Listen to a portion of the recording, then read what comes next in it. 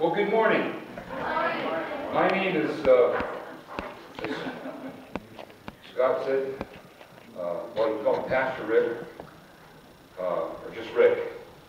And I'm the pastor of Community Church of Cutting, but I'm also the senior evangelist of Humble Heart Ministries, which is located in Northeast, but it's an international ministry.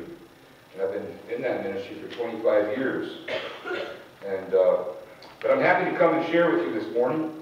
And Pastor Mike, with his message of showing us who Jesus is by his love and how he died for us, and through God's word, what we know about him. Still, in our world, there are many different beliefs on who Jesus is.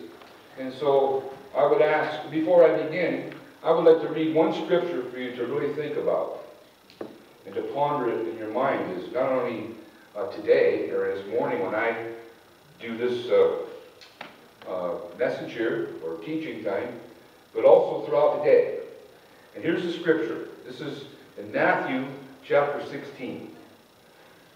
Jesus, well, I'll read it. It's verses 13 through 18. It says, "Now, when Jesus came into the district of Caesarea Philippi, he began asking his disciples, saying, 'Who do people say the Son of Man is?'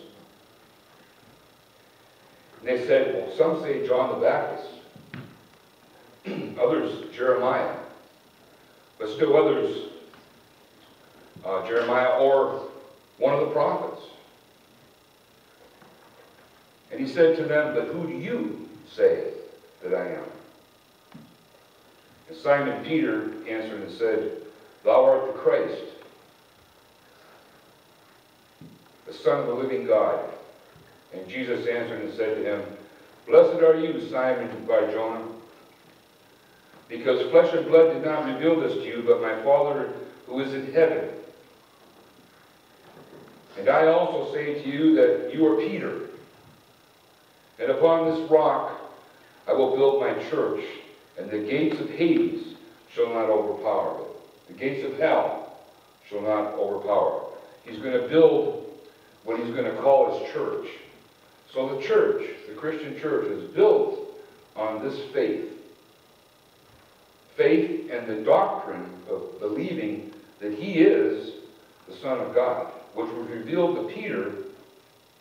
And he said, "Flesh and blood did not reveal that to you, but my Father in heaven has done it."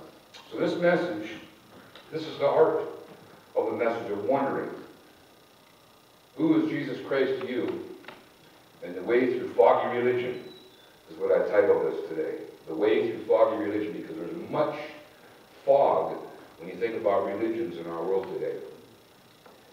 But the most important thing I want you each to remember too, or think about, it doesn't matter what I say or what anybody else says to you, or your mom and your dad, your brothers or sisters or friends. Someday, each one of us, including me, are going to walk up before the throne of God. And Jesus is going to be on that throne. And this is the question he's going to ask you and me. Who do you say that I am? That's some Jehovah's Witness friends who I used to do a lot of dialogue when they go to people's houses. And I said to them, they believe, which I'll be showing you, that Jesus is also called Michael the Archangel, right? I said, when we go before God's throne, when Jesus is on that throne, I don't want to be standing next to you if you say his name is Michael. So that's just an example, but like I said, I want you to keep that in your mind. That's the question each of us have to answer all the time. Who is Jesus Christ to you, to me? And who do you say that Jesus is? So I'd like to start first. How many here know what Muslims are? You've heard about Muslims, right? Everybody's heard about Muslims.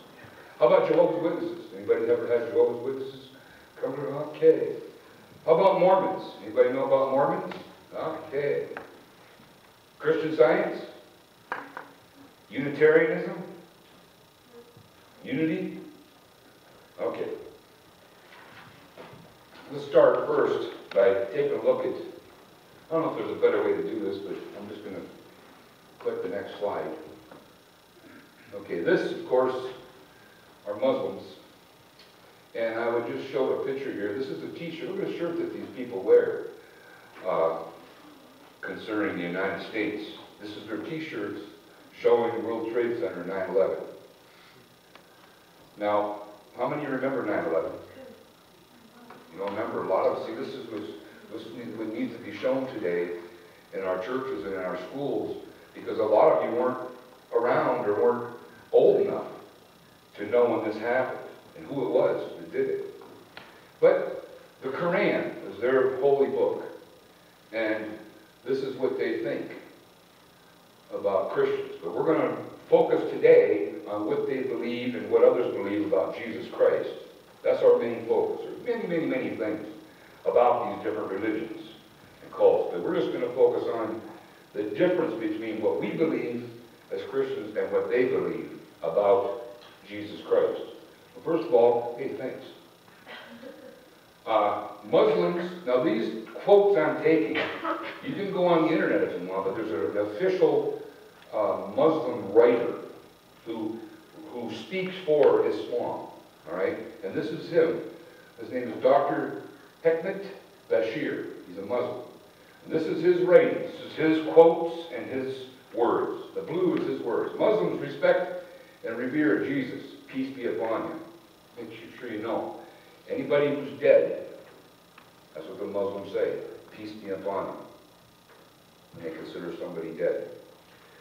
They considered him one of the greatest of God's messengers to mankind. The Quran confirms his virgin birth, and a chapter of the Quran is entitled Miriam, which means Mary. The Quran describes the birth of Jesus as follows. Remember when the angel said, "O Mary, God gives you good news of a word from him, God, whose name is the Messiah, Jesus, son of Mary, revered in this world and the hereafter, and one of those brought near to God. He will speak to the people from his cradle, and as a man, and he is of the righteous." She said, "My Lord, how can I have a child when no mortal has touched me?" He said, "So it will be. God creates what he wills. If he decrees a thing, he says to it only, be. And it is." That's the Quran. That's their holy book. The Quran. So that's their explanation of the virgin birth. Now, if you said to a Muslim, "Do you believe in the virgin birth of Jesus?" They're going to say yes, because of that quote we just read. Okay. See, there's no better way to understand and make the comparison and difference between one religion or another than to quote their own publications, quote their own writings, and that's what we're doing here. It says, Jesus was born miraculously by the command of God, the same command that had brought Adam into being with neither a father nor a mother. God has said, the case of Jesus with God is like the case of Adam. He created him from dust, and then he said to him, be, and he came into being. Quran chapter 3, verse 59. Of course, the Quran says surah instead of chapter. Okay, let's think about this just for a minute. What does that mean? They just described, and their belief is that God created Jesus. That the Father created Jesus just like he created Adam from the dust. So therefore, to them, Jesus already received cannot be God. And he says, during this prophetic mission, Jesus performed many miracles. God tells us that Jesus said, "I have come to you with a sign from your Lord. I make for you the shape of a bird out of clay. I breathe into it, and it becomes a bird by God's permission. I heal the blind from birth and the leper, and I bring the dead to life by God's permission. And I tell you what you eat and what you store in your houses." Quran. Jesus says, or they're quoting Jesus as saying that I do this with God's permission. In other words, taking away his deity. Taking away the fact that we're going to learn, our Bible says that Jesus was there in creation. In fact, Jesus is our creator. Next one gives us, Muslims believe that Jesus was not crucified. It was a plan of Jesus sent. In other words, remember, these are not my words. This is something he wrote, who's representing Islam. He said it was the plan of Jesus' enemies to crucify him, but God saved him and raised him up to him. And the likeness of Jesus was put over on another man. Jesus' enemies took this man and crucified him, thinking that he was Jesus. God has said, they said, we killed the Messiah, Jesus, son of Mary, messenger of God. They did not kill him, nor did they crucify him, but the likeness of him was put on another man, and they killed that man. Ever heard of that before? Are you staying with me? Or are you okay? So what that means is they're saying right out front, blatantly, that Jesus really didn't die on the cross. And this is there was cults back then in Jesus' time who had the same teaching. As a matter of fact, anybody who's agnostic, Gnosticism shows too that this was not Jesus who died. In fact, we won't get into all that. Gnosticism means they don't even believe anything that's physical, that you can touch it, nothing can be holy. So Jesus couldn't have been holy, that's what they believe. But they're substituting Christ. Epicureanism is another religion that taught this. And Paul had to battle this. That they were saying, well, Christ really didn't die on the cross. His spirit was put on another man. In fact, some of them say it was Simon. You remember the story of Jesus with the cross and how he was on his way to Golgotha to be crucified, and a man came and helped him, named Simon?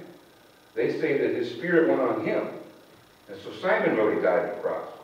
So the Muslims are teaching the same thing. Neither Muhammad nor Jesus came to change the basic doctrine of the belief one God, brought by earlier prophets, but rather to confirm and renew it. Same doctrine, I'm just continuing on, quoting. Muslims believe that the Holy Spirit is a title given to the angel Gabriel, pronounced in Arabic as Jibril. So we believe that the angel Gabriel and the Holy Spirit are one and the same. We certainly do not believe that the Holy Spirit is divine, nor part of the Trinity, Christians believe. There you go. So let's make one thing, make sure you understand one thing. Do they believe in the same Jesus we do? They don't. Do they believe in the same Holy Spirit we believe in?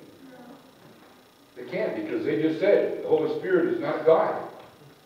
The Holy Spirit is the angel Gabriel.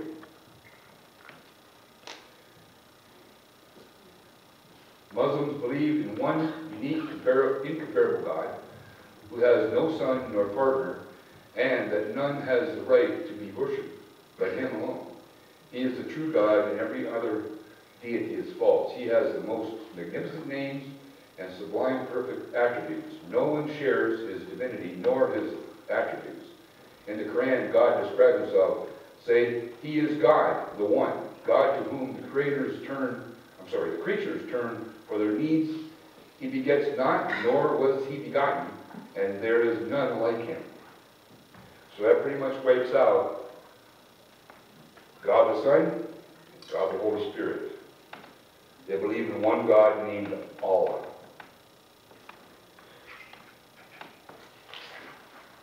Follow me so far?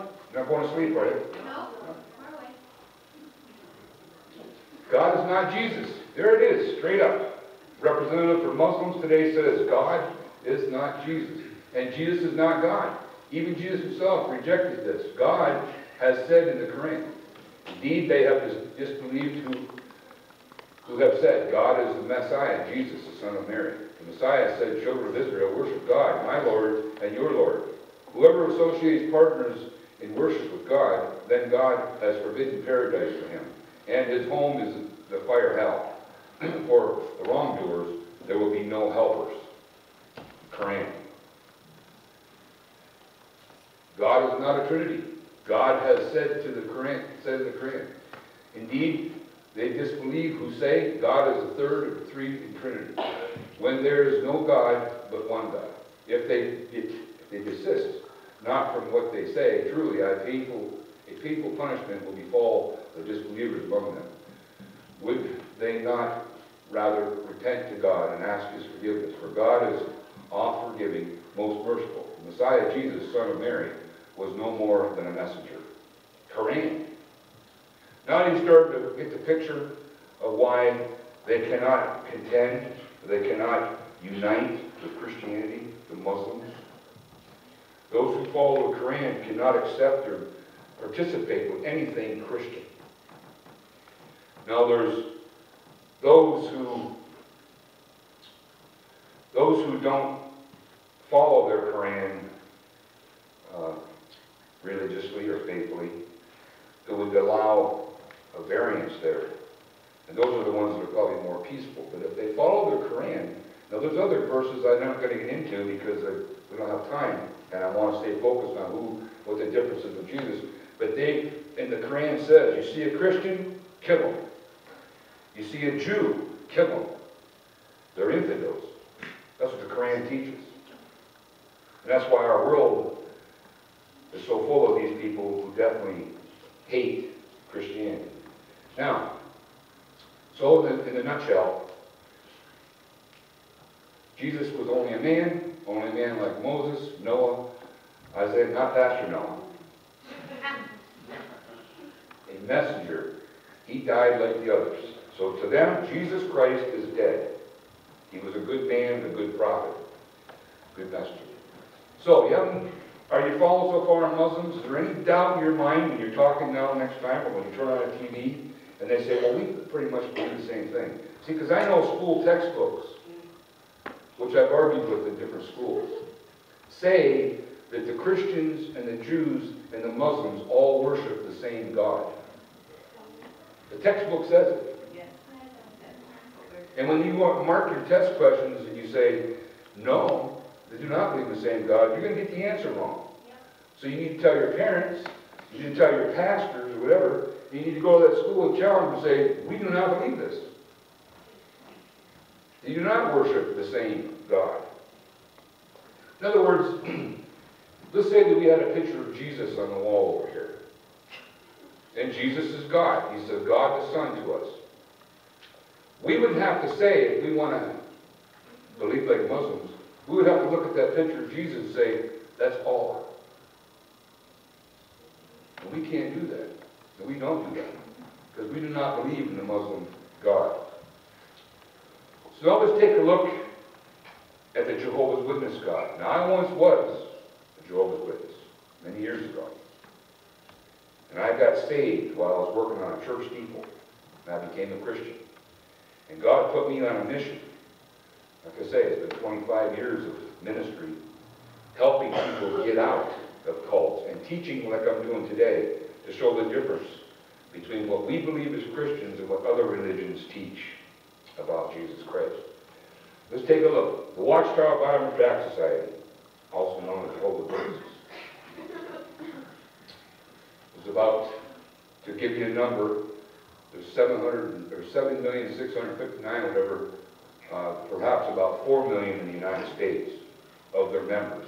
109,000 congregations, 236 lands, territories, about 19 million attend an annual, like a communion each year. And that's how you can base who they are. And you can find all this information on their official website. And just to know, they have an estimated 500,000 missionaries out. That's why we all know them when they come knocking door to door. What do they believe about Jesus? Why did I have to leave? Why do I not agree with Jehovah's Witnesses? Because this is who they believe Jesus is. The greatest man who ever lived. Christ is God's Son and inferior to him. John 17:13. Christ was first of God's creation. Colossians 1:15. You know, let's take a look at that real quick. All right, I'll just quote them first. You probably don't have a Bible with you. Do you have a Bible with you here? Yeah. Let's take a look at John. You don't have, this is John chapter 17, verse 3 is what they quote. Let's take a look at it. It says, now Jesus is praying here. The disciples are gathered around. Jesus is praying. He says,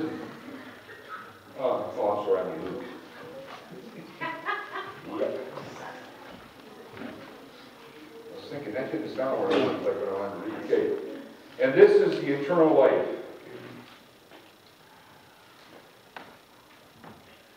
That they may know thee, the only true God, and Jesus Christ, whom thou hast sent. They just take that verse and pull it out of there and say, see? See, because Jesus is praying to the Father here. It starts out in verse 1. It says, Father, the hour has come. Glorify thy Son, that thy Son may glorify thee. And he says this comment about the only true God. And if you took that verse just there, just that verse 3, you could actually say, well, I guess you're right. That he says that the Father is the only one true God. But look at the next verse. I glorify thee on the earth, having accomplished the work which thou hast given me to do.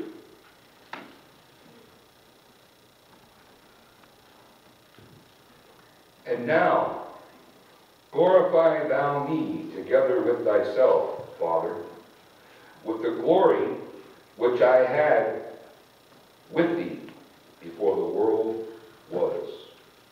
Think about that verse that follows that. You see, they pull out of context. It says that he was always been with God. Before the world was, he was with God. Which you can't be with God or a part of God and not be God. Anyways, that's what they use. In Colossians 1:15, let's quote that too.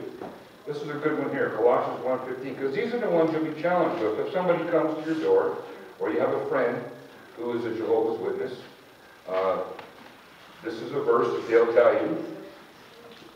Colossians chapter 1, verse 15. It says, and he, meaning Jesus, and he, Colossians chapter 1, verse 15. It says, and he is the image of the invisible God, the firstborn of all creation. There it is. See, their point. It just said that he's the image of the invisible God. The firstborn. The firstborn, says, of all creation. Now, if you just stop right there and you don't read any further in the scripture, then they could take that and say, oh, they're right, and which they did to me and many other people to baffle us, to trick us, to deceive us into believing that they are Christians. But look what the rest of the verse says. For by him all, think of that word, by him all things were created, both in the heavens and on earth, visible and invisible, whether thrones or dominions or rulers or authorities, all, you hear that word, all things have been created by him and for him. And he is before all things. In him all things hold together. I'll stop there. See, you can't be before all things and not be the creator, can you? You can't. No one can be before all things and not be the one that created. They took that out, that word, and put all other things in their own Bible version. But what Pastor Mike was teaching about Christ and what he does for us, what he did on the cross, look at that verse, verse 17. And he is before all things, and in him all things hold together. Jesus Christ is God the Son. That pew you're sitting in is held together because of him. The air we breathe is held together because of him. All things that are created, all things hold together in him. He has to be the creator. So, I can't refute each one, but I got scriptures for you. But I'll keep moving because we want to. Christ died on a stake, not a cross. Christ's human life was paid as a ransom for obedient humans. Christ's one sacrifice was sufficient. Christ was raised from the dead as an immortal spirit person. His body was vaporized. Christ's presence is in spirit. They deny the body resurrection of our Lord Jesus Christ.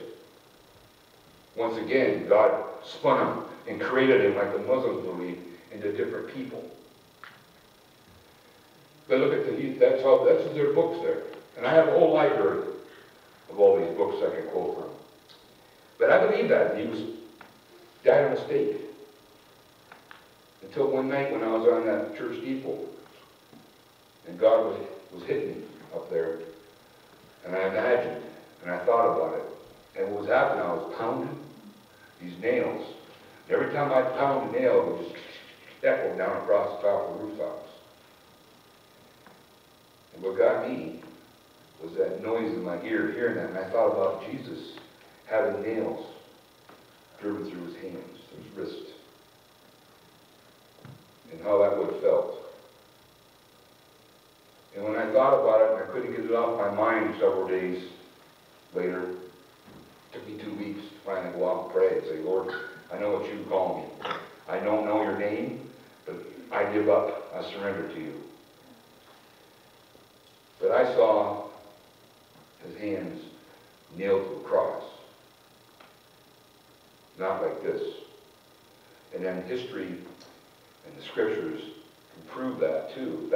Pastor Mike quoted John 20:28, when Thomas was doubting, and he said, blessed are those who do not see but yet believe. But he said, reach here and put your fingers, touch the nail prints in my hands, plural. To have a nail print in your hand, prints, plural, both hands would have to be nailed. You see? God's word is so accurate that even those things can be picked out when there's cults and false religions in the world. Okay, and Jesus is also called Michael the Archangel. Michael means God-like. Jesus Christ is a God, but not Almighty God.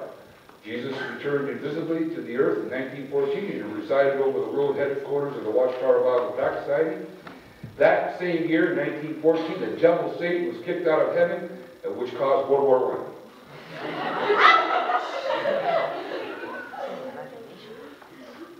You got something? Jesus will never appear again in bodily form. They don't have the hope. They don't have the hope we have that Jesus is going to return physically. So we had enough about Jehovah's Witnesses. And if I have time, I'll answer some questions. But let's move on to the Mormons. You know, when I was young and zealous, after I got saved, I used to run up and down the streets chasing Jehovah's Witnesses door to door, telling them they were wrong.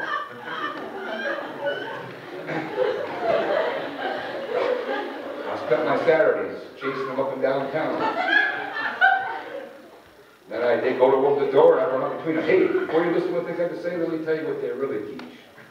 And of course, it just made them want to hate me all the more. And they just hated me with a passion.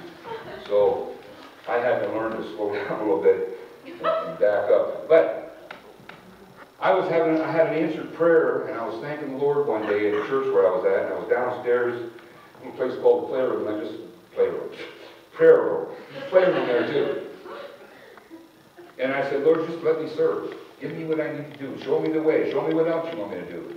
I know about the Jehovah's Witnesses. I thank you for getting me out of there. I love them. I got family, friends, relatives. I need to get to them. Thanks for helping me. Thanks for answering prayer. And I got up and walked out of that place and went across the street, walked right straight into 2 Mormon missionaries. And for 2 years, I studied solely with the Mormon missionaries. And I went to the Mormon church. And I learned all about what they teach. And I told them up front, I'm a Christian, but I want to see what you believe firsthand. So that I could stand before you here today, and have been for many years, to say, this is what they believe. And no, I can show you exactly what they believe.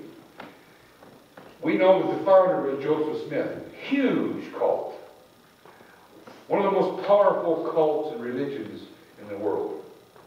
14 million worldwide. 8 million are in the United States. First was Joseph Smith, the founder. He got beat up, kicked around. They had their crazy religion. They got pushed west. Brigham Young took over out in Utah. That's the best way to say it. And that's how it happened. Now let's see what they believe. Let's focus on what they believe about Jesus. Now, this is right now on their website.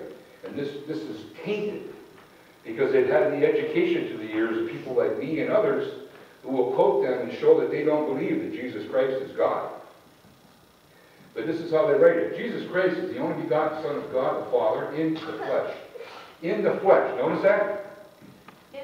In the flesh. That's what he says. He was the Creator. He is our Savior. And he will be our judge. That's pretty much what we believe, isn't it? When you get that far. Under the direction of our Heavenly Father, Jesus Christ created the earth. Through his suffering in the Garden of Gethsemane, and by giving his life on the cross, that is, by performing the atonement. See, these are all doctored up, because they used to have to kill each other, or kill somebody, so you could have atonement, because you didn't believe the way they did. So they've rephrased all their doctrines now. Jesus Christ saves us from our sins as we follow him. So that's what they believe there. Now let's take a look closer. Mormons teach that Jesus is the spirit brother of Lucifer. Do you know who Lucifer is? They teach that Jesus was married to at least 3 women and fathered many children, of which Joseph Smith is a descendant. Obviously, you must believe that Joseph Smith is God's prophet, or you cannot be a Mormon. God, who is, according to the Mormon, who God is, according to Mormonism, can be summed up in the following phrase. Who man is, God once was. Who God is, man can become. You can become a God. These people become gods. Come to your door, or, Mitt Romney, he's going to become a god. And that's what they do. In Mormon prophetic history, Jesus will return to Independence, Missouri, which they call the city of Zion, after the United States government is overthrown by the Mormon Church. That's what they believe. That's in their prophets, their writings. But think about this before you think it's far-fetched. Do you guys have any idea how many Mormons are in the United States government? Do you have any idea what the Mormons own? They own U.S. trade. They own all the beef just about that anybody gets in our country. All the world communications with dialogues for languages are centered in Utah, where they can have foreigners come in there. Credit cards, airlines, foreigners come in and they can get their dialogue and their languages within a half hour. They can have somebody that speaks their language. The Mormons have all trained for that. So you don't even realize how much they do influence. My wife worked for Mormons for a while. It's called Sedesco, Marriott Hotels. They own all those things. But that's what they believe. That's not what you see on the commercials, is it? That Jesus was married. Can you believe they said that about our God? But that's what they teach. Now, on the news, and I know in other places too, they are not willing to say that Mormons and Jehovah's Witnesses are a cult. But how can we say that they're Christians when they deny who Jesus Christ is? That's why we learn the difference between us. That God's given us His Word to prove who He is. All right, how about Unitarians? Does anybody know who Unitarians are? Unitarians, they're the nuclear-free zone people. But Unitarians, well, let's tell them a little bit about them, how they're founded up through the years. There's many Unitarians in our government. And then people who just don't, I would say, ultra-liberal. Let's find out what they believe. Who is Jesus to Unitarian? We do not believe that Jesus Christ was born of a virgin, performed miracles, and was resurrected from the dead. We do admire and respect the way He lived, the power of His love, the force of his example, and the system of values. Most Unitarian Universalists regard Jesus as one of several important moral and ethical teachers who have shown humans how to live a life of love, service, and compassion. Though some of us may question whether Jesus was an actual historical figure, we believe his teachings are of significant moral value. This is why they can talk that way. Since there is no way to know for sure if we go any place when we die, very few, if any, of us believe in the physical existence of a place called heaven or hell. Since we believe in neither original sin nor hell, we do not feel a need to be saved from either. Millions of people are in Unitarian Universalists. They welcome earth worship. You're welcome to go to the Unitarian Church, you just can't be critical of what they teach. So the Unitarian Universalists, well, if you don't live over where those churches exist, you probably wouldn't know much about it. Then there's Christian Science. You ever heard of Christian Science Monitor? No. That's a newspaper, and well, they believe Jesus, Mary Baker Eddy is the founder of that. Jesus is the human man, Christ, and Christ is a divine idea. If there had not ever existed such a person as the Galilean prophet, it would make no difference to me. That's what she writes. So are Christian Science Christian?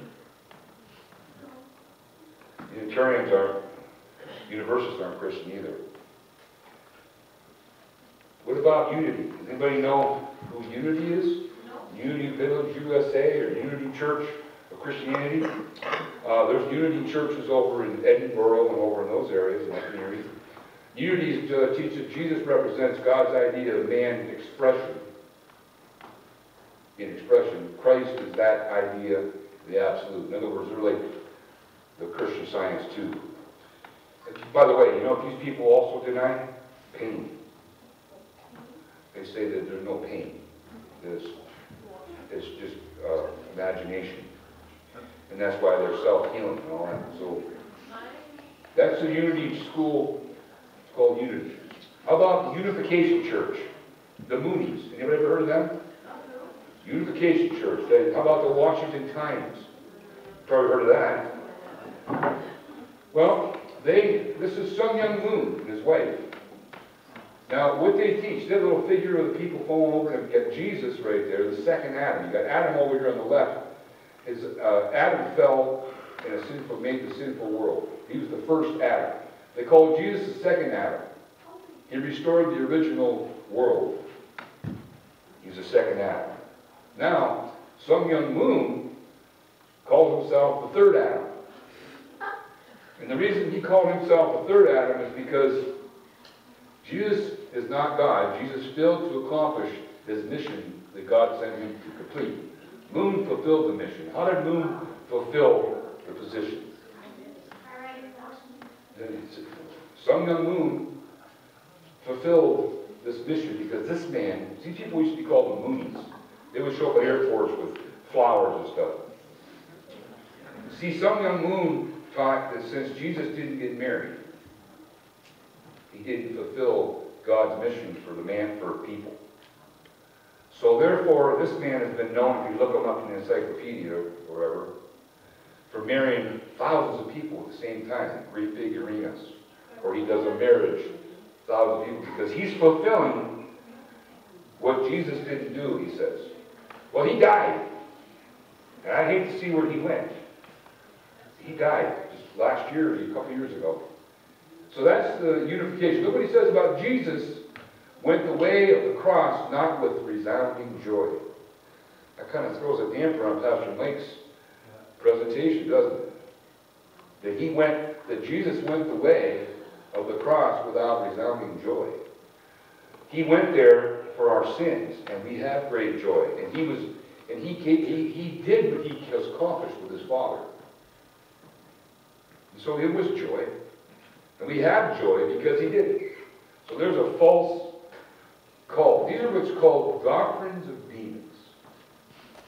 When you hear these things, this is what's called doctrines of demons. They teach against who Christ is. Now how about these people? You had to heard of them. Scientology? Tom Cruise? Scientology. Church of Scientology. This is John Travolta. This is what they teach. Jesus, one of many great teachers, but merely a legend from millions of years ago. They have nothing, they're calling themselves the Church of Scientology is only to get tax exemption. In fact, their leader, their founder, they still today can't have meetings on American soil or any country. They have all their meetings out in the ocean. Oh yeah, out on ships. Because it's illegal, some of the stuff they do. And they fight and they boycott countries if they don't allow them in. Because some, like Germany and other ones, said, you're not Christian. We're not going to let you have tax exemption and say you're a church. Because you're not a church to us. Well, then they didn't let the movies go there. So Germany finally says, okay, you're a church. And they let them have the tax exemption. You'll find a lot of this stuff with religions comes down to money. A lot of it, it is confusing. Well, it is confusing. Yeah. When you get in the world, when you get the religions of the world, and you get outside of our Christianity, it should be confusing. Right? So you would say to yourself, I'm confused. Let me go look where to find the answer. The Bible. You go. Because it can confuse you, for sure. All right, let's get down to the basics now, all right? Let's get down to how do you talk to these people? How do you deal with them? Here's a response. Let's just think about this.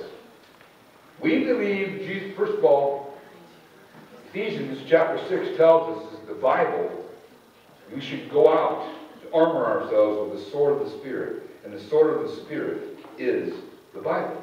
Paul, the Apostle Paul, calls it that. So the sword of the Spirit.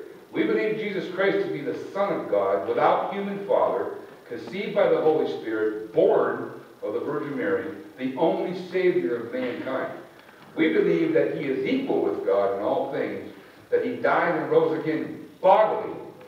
If you go away here today and you think about the doctrine of who Jesus is and what the Scriptures teach, that other world religions are different than us, what did I just say there about his resurrection from the grave? What's important to know? Bodily. Because Thomas touched him, right? Other people, in Luke chapter 24, he ate fish. And they touched him there too. He says, hey, look, a spirit does not have flesh and bone. All right. We believe that he, by the grace of